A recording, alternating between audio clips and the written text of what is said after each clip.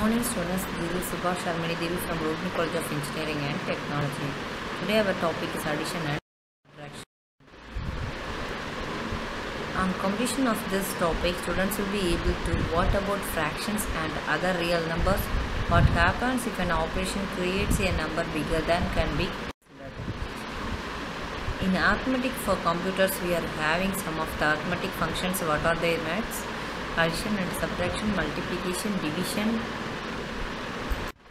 floating point addition and subtraction, and parallelism and computer arithmetic associated. First of all,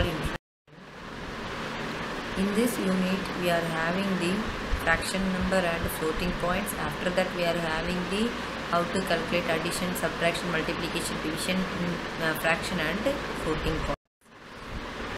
In addition and subtraction we are having here, we give you an example for addition. 6 and 7. In the base we will have 10 is the base of that 6 and 7. 10 means it will be a decimal number. 10 means it is a decimal number, and then we are having how to calculate the addition operation.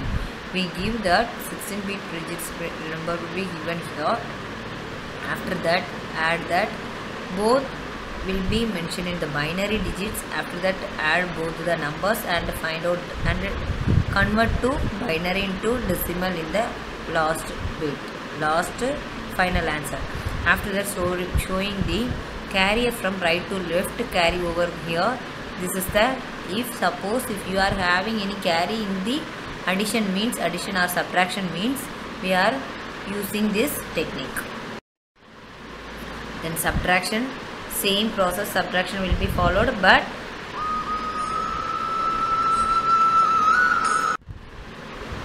in the subtraction we are having to convert 1s to 2's complement, and then subtraction will be easy to 7 to 6. This addition and subtraction sum overflow will be enabled, thus that will be given here. A plus b means greater than 0, the result indicates the overflow, and a plus b means less than or equal to 0, greater than or equal to 0 means it is the result indication overflow, and then how 2's complement numbers will be identified.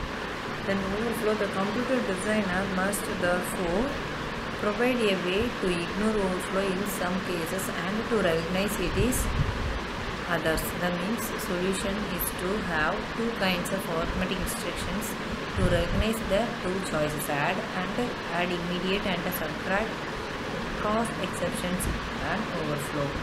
Add unsigned and add immediate unsigned and subtract unsigned do not cause exceptions to overflow.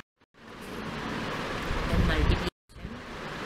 After that we are having some quiz question of addition and subtraction. Write a note on fixed point number representation and find 1's complement to this one number. After that we are having the multiplication. Thank you.